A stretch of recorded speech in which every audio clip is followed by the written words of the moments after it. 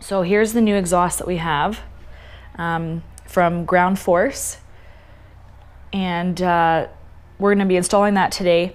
And let's take a look at a few of the things we have to prep for before we get started with the new exhaust. So underneath the truck here,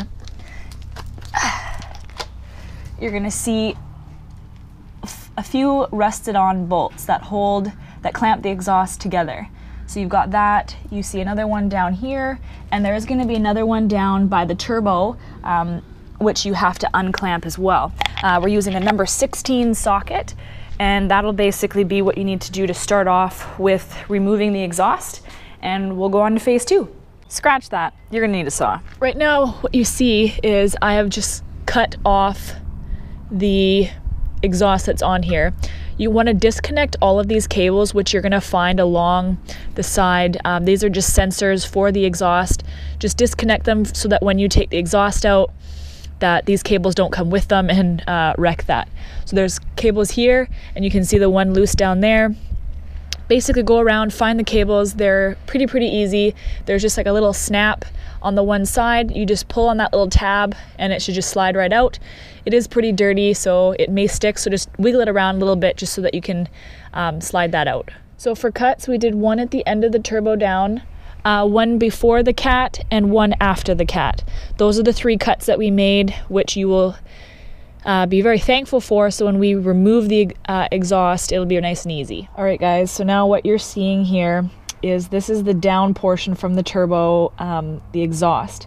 So what you want is you want an 11 mil socket to loosen this clamp.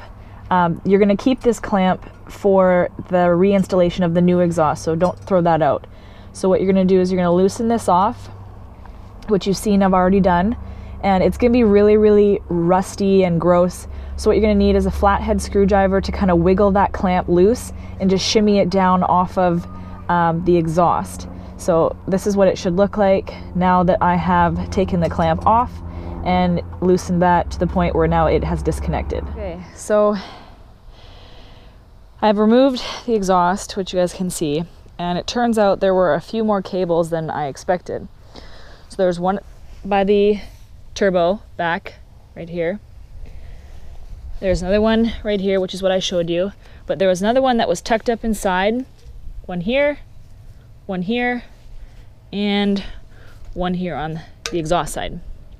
Now, it was a very long and tedious process to eliminate this, but I'm sure with a lot of work, you guys can do it. Before you install the exhaust, you want to pre-fit these little clamps that come with the exhaust. So you're going to find a bit of a fat end on the exhaust. You fit the fat end of the clamp on this side. They're loosely on here, so we can take them off as soon as we're ready to put the exhaust in. So then skinny side in there, and then you basically go through the rest of the exhaust and do the same thing.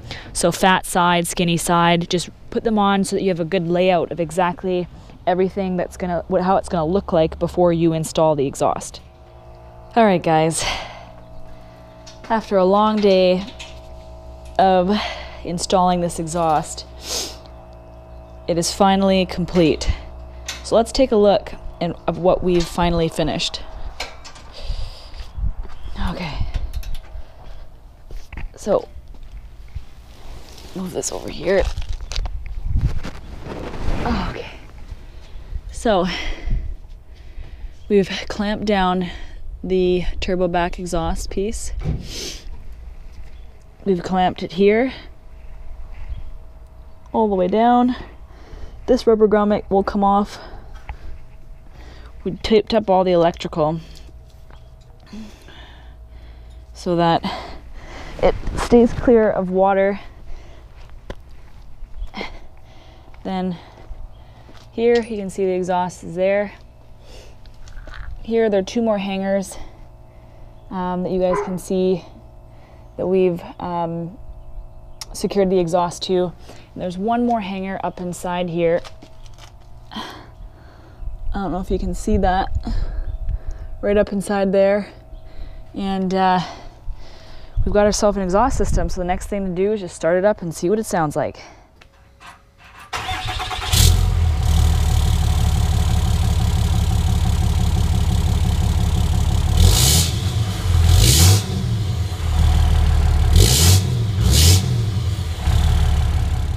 Thank you guys so much for watching the video that I did on the exhaust for my truck. I really, really appreciate all of your guys' support. You are the reason why I keep doing these videos. Please give it a like and a subscribe if you really enjoyed it to stay tuned for more videos, and we'll catch you next time.